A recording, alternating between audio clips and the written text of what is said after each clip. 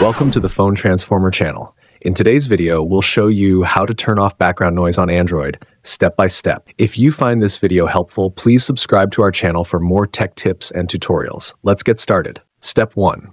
First, grab your Android phone and open the Phone app. You can easily find it on your home screen or in the app drawer. Step 2. Once you're in the Phone app, look for the three dots icon at the top right corner. This is the menu button. Click on it to proceed. Step 3, a drop-down menu will appear. Scroll through the options until you find the Settings option, then select it. Step 4, now that you're in the Settings menu, scroll down until you see the Accessibility option. Once you find it, tap on it to continue. Step 5, inside the Accessibility menu, look for an option called Noise Reduction. This setting is designed to filter out background noise during calls. By default, it is usually enabled.